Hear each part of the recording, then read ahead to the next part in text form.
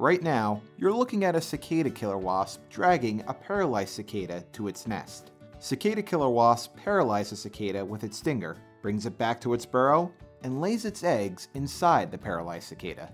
The eggs then hatch, and the larvae begin to feast on the paralyzed cicada. What the cicada killer wasp doesn't know is that we treated its burrow with a liquid knockdown product. So once it returns to the burrow, in a short amount of time, it'll be eliminated, along with the other cicada killer wasp that infested the area.